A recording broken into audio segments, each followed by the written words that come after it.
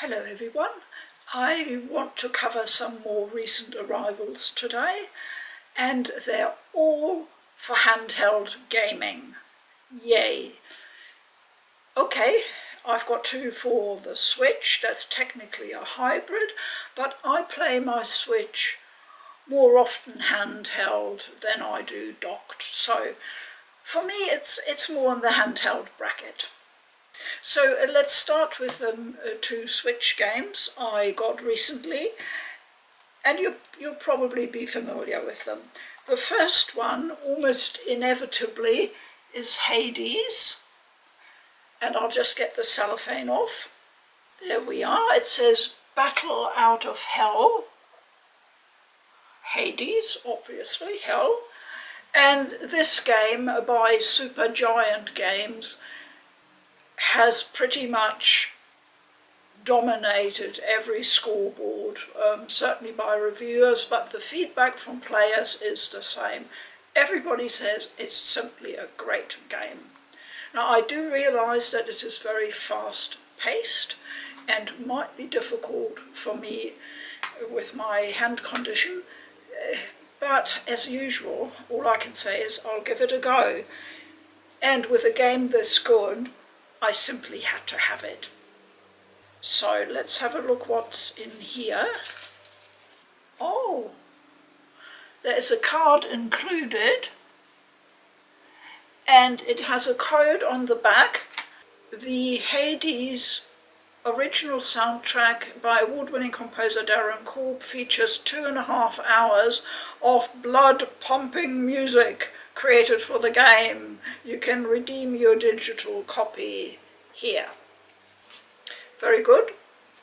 That's the soundtrack, and this is the character booklet. So in case you're not familiar with Hades, there are probably very few people, but I'll just mention it. It's classified as a roguelike action RPG. Very, very fast-paced, as I mentioned. So there's a very small booklet here, and the back cover reads, Battle Out of Hell, defy the god of the dead as you hack and slash out of the underworld in this roguelike dungeon crawler. Dungeon crawler here is the trigger word for me. I love my dungeon crawlers. So let's have a quick look at the character booklet.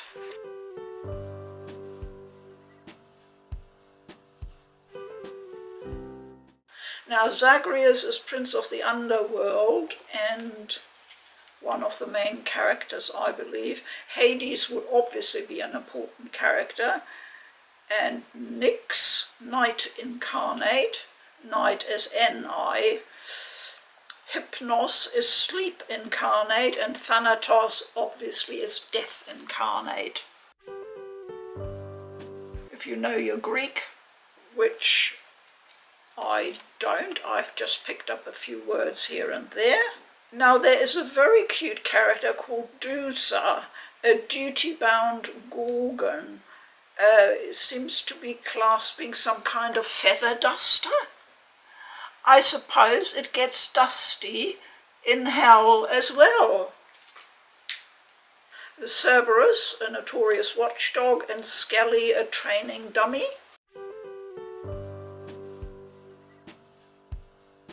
Achilles, Patroclus, all the characters and heroes that we know from the ancient classic myths and legends. Orpheus and Eurydice. Orpheus with the lyre, which he's famous for, he's the musician, and Eurydice was his love. And if you know that story, you will know it's a very sad story, and I won't mention it here in case it plays a part in the game. Charon, of course, we know as the boatman across the river Styx to take the souls into the underworld, and Sisyphus is a tortured soul. The poor chap had to roll that boulder up the mountain forever and ever, and just near the top it always rolls down again, doesn't it? Alecto, a tormentor of passions, and Tisiphone, a tormentor of murder. Goodness me. They had some fun designing these characters.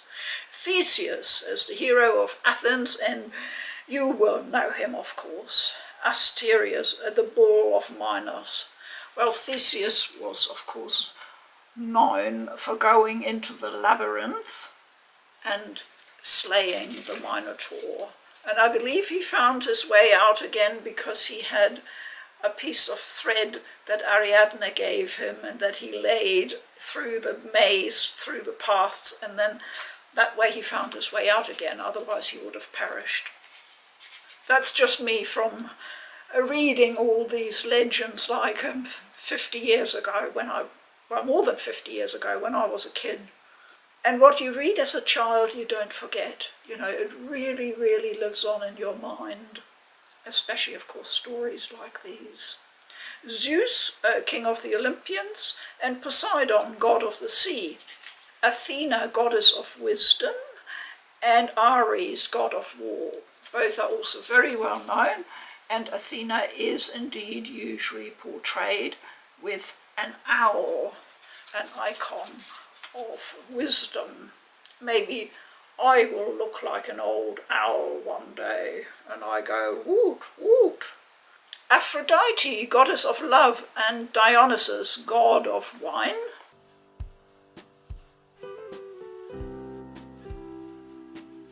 Artemis is, of course, the goddess of the hunt, usually shown with bow and arrow, and Hermes, god of swiftness, usually shown with wings, often on his shoes.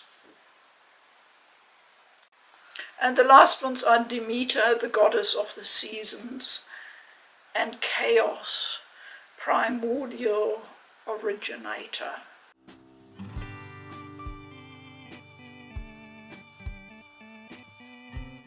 Now, from memory, Demeter had a daughter, Persephone. So that's a very small but a very nice character booklet. Now, the second Switch game is Deadly Premonitions. I'll just... You know, I haven't quite worked out yet how to get the cellophane off these Switch games efficiently.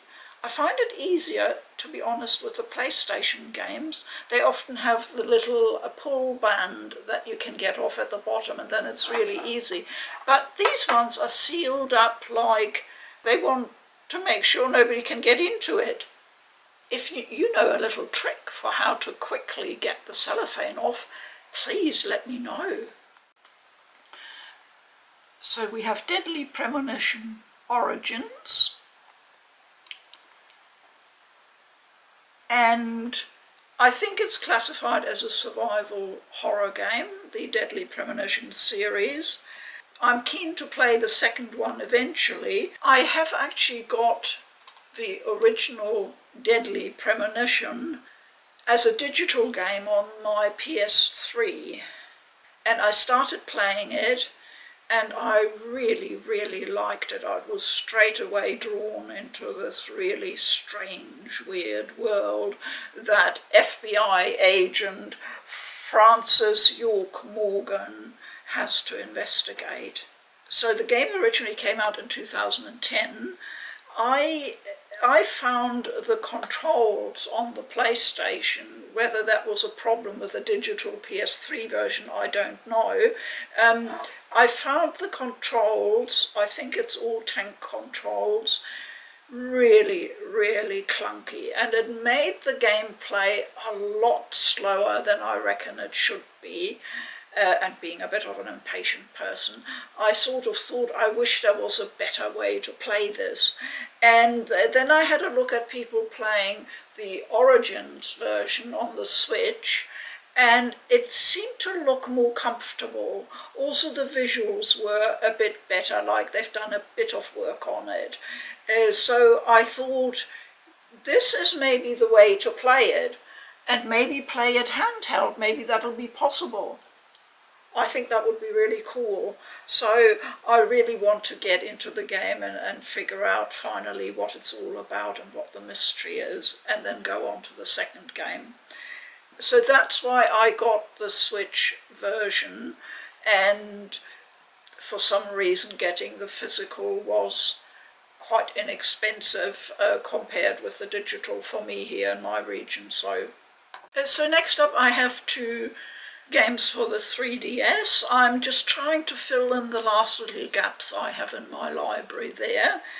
I decided to get the Pokemon game from that generation, the remake of Sapphire called Alpha Sapphire. You see, why can't the Switch games have this little Nintendo printed Nintendo little band you can just pull off the cellophane, and then it's a lot easier.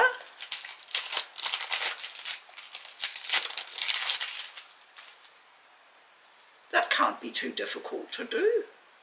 Please, Nintendo, would you please think of my hands and make the cellophane easier to come off? So yes, just a usual bump inside the case and the cartridge. I just want to make sure I have at least one game from each generation. For the older ones I have most of them. The newer generation I'm not quite so into, but with the 3DS now coming to an end. And here I've got a second Yokai game. You may remember that in one of my recent Arrivals videos previously, I showed you the first Yokai Watch game I got, and it included a little medal with it. So this is one of the games from the second, second series. I mean, they did the same thing as with Pokemon. You can get variations on the game. So this one's called Bony Spirits. I think there's a Fleshy Spirits. And then, of course, there's the elusive Yokai Watch 3, which very few people have seen out in the wild because physical copies just aren't around, never have been in my region, and are quite hard to get hold of. And now we'll go on to the Vita games. They actually form the bulk of today's arrivals. I bought two games pre-owned. That was the only way I could get them. The first one is Dynasty Warriors Next. And I felt like I really wanted to have that in my collection. One thing that always irked me was that I bought it originally, I had it as a new game. This was years ago, and then for some odd reason I decided to sell it or trade it in. I still can't figure that one out, but that was probably before the time when I realised that I really had to hang on to my physicals. So I was always aware there was this gap in my collection, and I thought I better get it.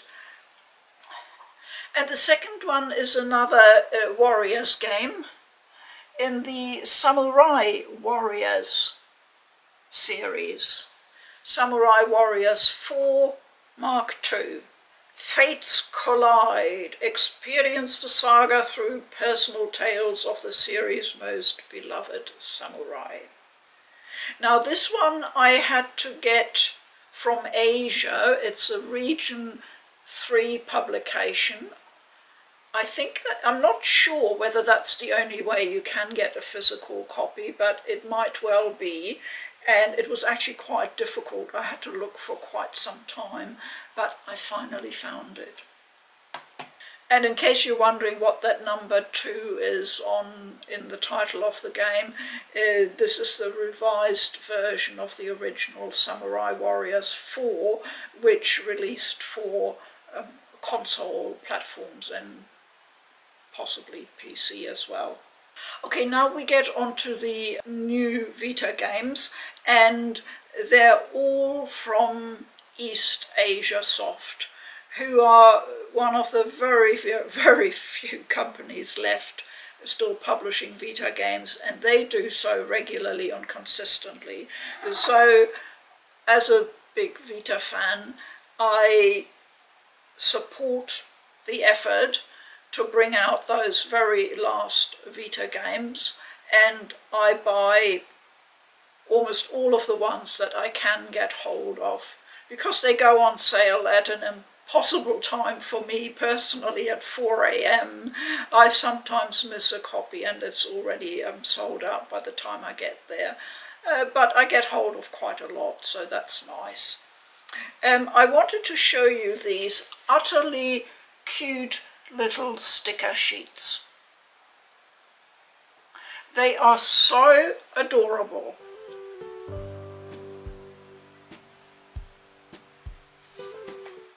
And they go with this game, which comes in 2 parts. And I'll just get the cellophane off because that causes a lot of reflection. Okay, so here we have the first game in the series, called Yumeutsutsu Remaster. And the second part is called Yumeutsutsu After.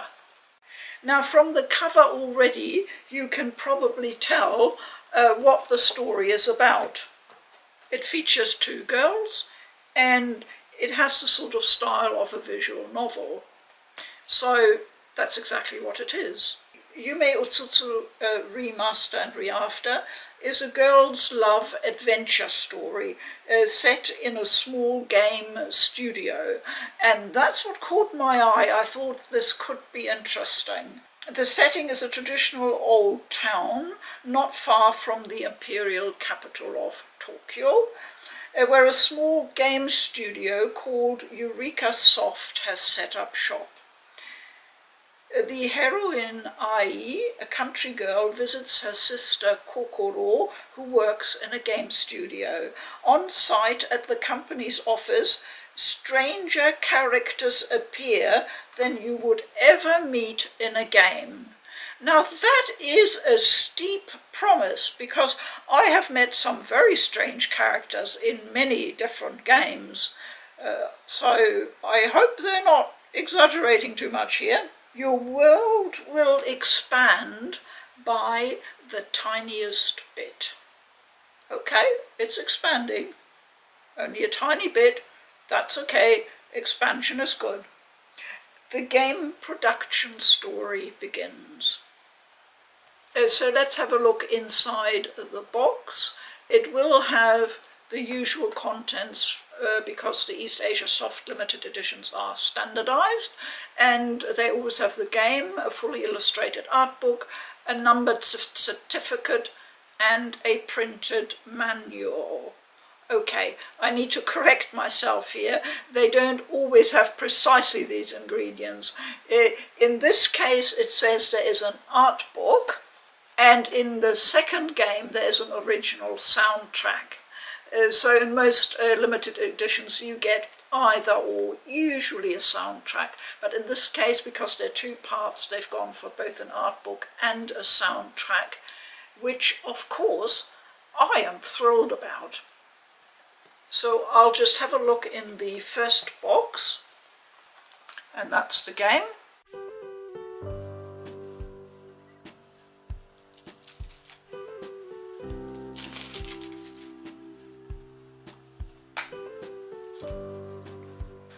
And this is the inside of the case for Yumeutsutsu Remaster. And it comes with one of these tiny printed manuals showing the controls, explaining a bit about the story, showing the characters, again with a bit of a description, quite a few of the characters, and the trophies at the end. And that's the back cover of the manual. So that's quite nicely done. And the limited editions all come with a numbered certificate, as you will know by now, because I've done so many of these East Asia Soft limited editions. And here comes the interesting bit, the art book. And it is just that, it is simply art. There's no text with it or anything. It is simply still images from the game. And some are, as would be in the nature of the game, considering it's a girl-girl love story, some are very slightly risque or fan servicey. I won't show anything too much, but it's very tastefully done. I really don't think there's any reason for anyone to get upset over this. It all looks very gentle and sweet to me. And here is an array of some different costume outfits. Yes, lots and lots of different outfits, which may well be for the characters in a game they're working on. And here are the cute little characters which I'd already shown you on the sticker sheets. So this is a nice little art book, or a booklet. It's not very big, 48 pages. And I won't open up the second box here because the contents will be very similar, apart from having a soundtrack with it. Now the next limited edition from East Asia Soft is Kawaii Desu. I'll just get the cellophane off. So here's the box and back cover. It says on the back, for fans of fast-paced beat-em-ups, you will feel right at home here. And the edition contains, in this one, the official soundtrack, numbered certificate and printed manual. The game features supernatural beings that find themselves incarnated as cute Japanese idols, obviously. Halfway between cute and terrifying, these hellish idols start a competition that spans the world with a singular goal to decide who can claim the throne of the underworld. One reviewer for the Noisy Pixel site titled his review "Arthritis on the Go," because it's a real button masher. So I will have to play that in very short bursts. I believe it's not a very long game. So here's the game, and I'll just get the cellophane off. This is for the benefit of those who really, really like to see the cellophane come off. I have some cellophane fans here on the channel. So this is Kawaii Deathu.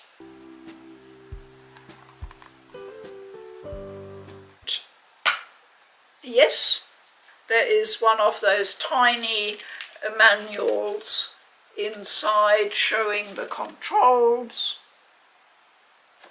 characters and trophies. Now, I've had these little printed manuals before with East Asia Soft games, but I have to say, for brevity, this one beats them all.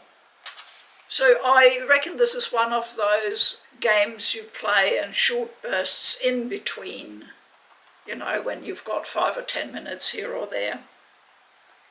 Here's the soundtrack. And I suppose that makes sense for a game that features cute pop idols.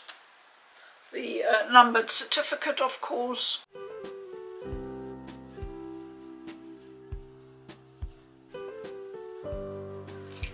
Next up is Halloween Forever. Now, this game first came out digitally on the Vita store some time ago. I don't have a date, sorry. Could be as long ago as 2019, I'm not quite sure. And I'll just get the cellophane off.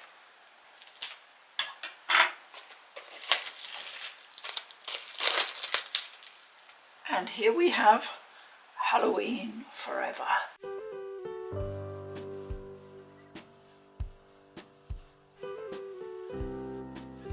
This game, I remember, was actually really popular when it came out. A lot of people bought it digitally and it was well reviewed in the Vita community, and definitely one of the better platformers. I do remember that. I never bought it digitally. I don't think so. And then I was, of course, delighted when I heard that East Asia Soft was going to do a physical. There had been a lot of requests for this particular title to be printed physically, and they were able to do it. And here we have a very striking cover. Now the description for Halloween Forever says, something mysterious is happening in the pumpkin patch this Halloween. You control Pumpkin Man, a humanoid pumpkin thing animated by occult forces on a quest to discover why things are so creepy. Why indeed, we all need an answer to that. And you vomit candy corn. Charming. A pumpkin platformer of distinction. And here we have the game.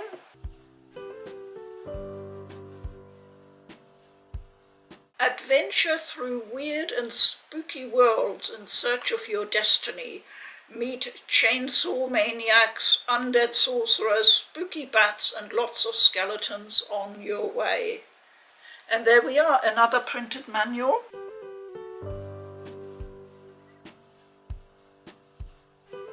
With the control layout, the different levels explained, and the trophies. Aha! I think this is how the candy corn is ejected from Pumpkin Man, as usual. And I have 2 more games to go. And this is Death Tales by Arcade Distillery. There we go.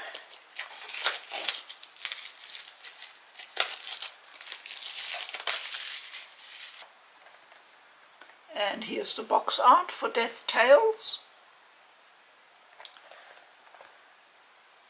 The developer of Arcade Distillery, Luc Bernard, is well known in the indie scene and in the Vita community.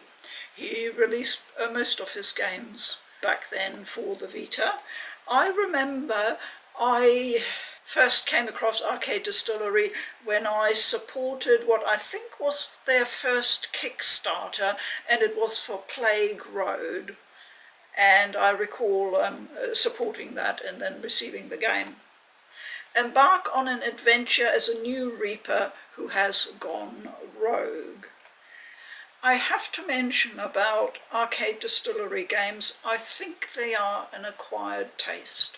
Luc Bernard has a very distinctive art style. You either like it or you don't. I don't dislike the art style. I think it's actually really expressive and clever in many ways.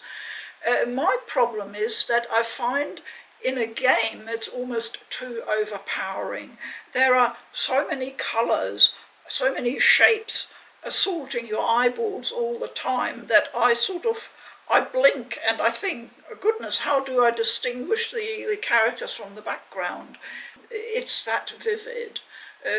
Some people love that and don't have a problem with it, and I find it a bit difficult. Now, Death Tales is described as a 2D side-scrolling hack and slash. I hope that's correct. I don't know. Sometimes descriptions for games can vary wildly between reviewers, but that sounds about right. I find the Arcade Distillery games tend to mix often a variety of genre. You can get a bit of platforming, a bit of RPG style gameplay, a bit of hack and slash, all sorts of things mixed together. So this is the soundtrack for Death Tales. And there are 12 tracks on the disc. Here we go.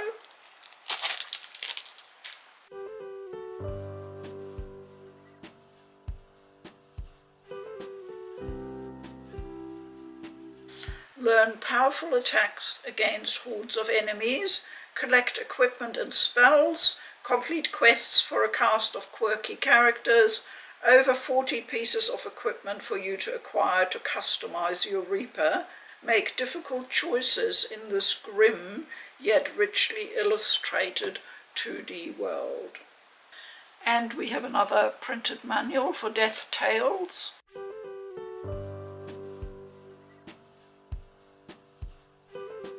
The control scheme, a little bit of background about the game,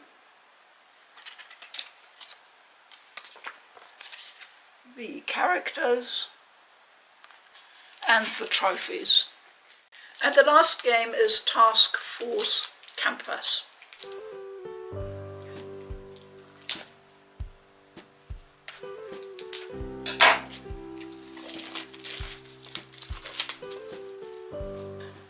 So on to the last game, Task Force Kampas. So here is the numbered certificate. Soundtrack with 11 tracks on it. And of course the most important thing, the game itself. Now Task Force Kampas has drawn inspiration from the golden age of Japanese shoot-'em-ups. Task Force Kampas combines retro action with modern conventions, adding new mechanics and randomly generated stages with handcrafted bosses. Well, I am happy to hear that they were crafted individually and by hand, because I don't like my bosses mass-produced. Rhythmic gameplay and a pulsing soundtrack work together to create an intense audio-visual experience.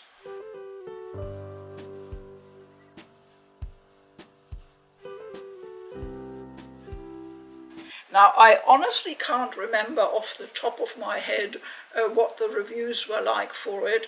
I don't remember anything negative. So here's the printed manual again. And it shows the control scheme, which, as you would expect with a shmup, is pretty straightforward. The different pilots are shown, so that's the character cast, I imagine, and the trophies. I would call this another manual on the brief side.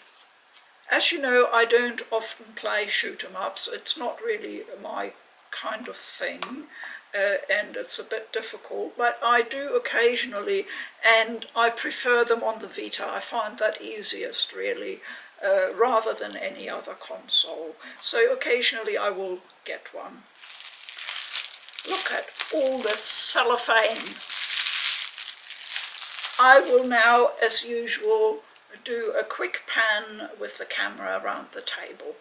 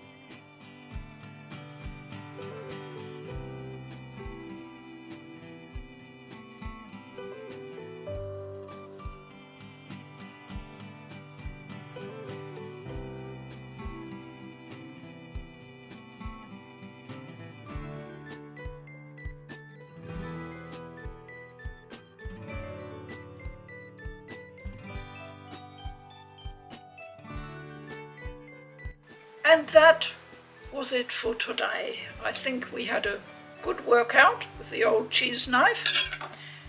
Thank you very much for watching, and as always, please keep well. I'm Food for Dogs. Bye bye.